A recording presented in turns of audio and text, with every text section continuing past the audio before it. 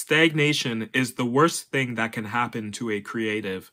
After all, if you aren't changing what you're doing on a regular basis, eventually you'll settle into your habits and get stale. And stale, leftover, flavorless, and cold is exactly what Gachiakuta has been for like 20 chapters now. When I first started this manga, I legitimately thought that it would go in a unique direction. Urana was next up, having worked on Fire Force as an assistant, and Hideyoshi's graffiti art is always a standout. I'm a sucker for isekai-esque stories, Wastelands, and Naughty's era Abyss anime, so Gachiakuta seemed right up my alley. Even the early coverage from other creators and commentators cross-platformed deemed this manga to be something very special. Imagine you bag this sweetie, a real baddie, but her head game is trash. I'm talking D-tier AliExpress quality. That's enough to put anyone off, right? Connectivity and reciprocation are important dynamics when it comes to building a long-term relationship. Since I started Gachi, I've never fully enjoyed myself. It hasn't progressed with the art, the writing, the tonality, or pacing. As mentioned in previous Gachi vids, the many flaws in the manga, all of them easily patchable, continue to widen, festering into an unrecoverable wound worthy of amputation. At this point, I doubt Urana is going to be able to develop a sense of connectivity or reciprocation towards her readers. Not with this series, at least. The Vandals and Cleaners have finally met up, leading to the first major organizational skirmish of the series. Rudo is, of course, fighting Zoldil, Jabber is poning Ringo Starr, and Anorexic Ginger is fighting Lightning Mommy. This isn't a bit, by the way. I legitimately don't know nor care to know the names of many of the characters here. And Urana isn't doing a good job of making these battles stand out from one another. The POV constantly switches around, which is fine, that's common for shonen.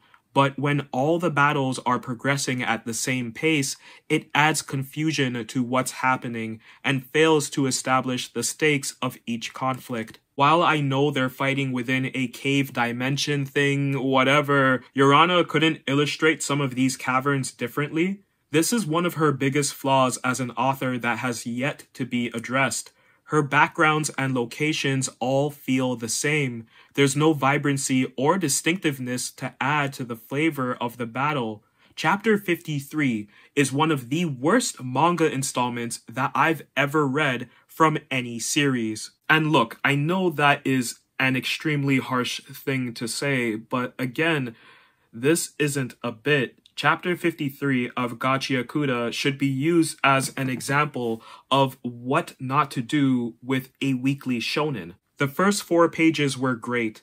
I really like some of the members of the Cleaners, Simiyu especially, but then Urana never returns to them, instead focusing on Team Baby and the Jabber fight for the rest of the chapter. These segments are so underwhelming that I can't help but wonder why she didn't just scrap those first few pages and focus on the other battles. And fuck, the artwork was in dire straits here. I'm talking 3/4 of a page taken up by shadows and speech bubbles. Simple artwork and nothing more. Urana understands human anatomy well, and I really enjoy her character designs. She's very good at character designs. But static and dynamic posing can only be used so much before things get stale. Anyway, the battles go on, and they're all very silly and forgettable.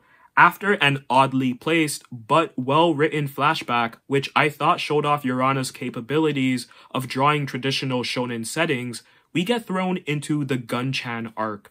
Ryo having a gun is not a surprise. I don't see why it's presented as such a shocking deconstruction. Earlier on, we had an armada of bandits try to drape up the organization place, right? Didn't they have, like, a lot of weapons and military-grade vehicles? In fact, don't we see many of these characters have vehicles that would need to have some form of infrastructure in order to maintenance them and obviously there has to be some form of fuel, right?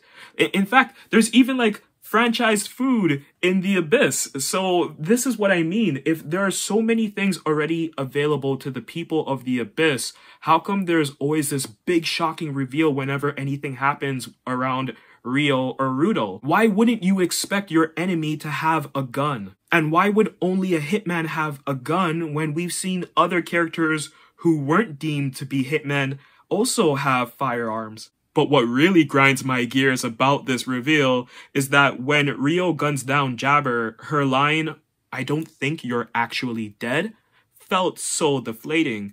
If you're going to give your character a seemingly broken weapon and establish that they're hiding a deadly secret about themselves and their capabilities, why would you immediately plant seeds of doubt into the reader's mind about the effectiveness of this new ability? I am hoping, praying that Urana has something up her sleeve with the trash dragon accelerating to the heavens. I'm not a fan of negative tropes like aborted arcs or interrupted battles in manga, but this sudden shift in direction feels like editorial interference. Maybe this is a good thing. Whatever happens from here on out, I won't really be surprised. 70 chapters of below mediocrity can't be salvaged by an exceptional execution into a new arc. It hasn't been done in manga before, and I don't think Key is going to be the first person to do it. I'm still not going to recommend Gachiakuta. The art can be amazing at times. The writing and unraveling of a multi-layered mystery often shows promise, but the tonal whiplash in every single chapter wears the reader out, and none of the grand ideas have been executed effectively yet. I don't feel satisfied. There has been very little payoff, and all this flirting and teasing of what's to come has worn out its welcome. Get to the good stuff, Urana. Show us what you got. We know you can write a better series than this. We know you can draw more interesting art than this. So do it. I should be seeing Gachiakuta panels trending on r/manga and Twitter. I want to see Gachi memes on Anime IG. I want to see a proliferation of TikToks and shorts with Gachi content. Creators hyped this work in the beginning because of aesthetic and premise. Now I want to see video essays where the writing and plot twists are studied. Until then though, Gachiakuta is trash. 3 out of 10.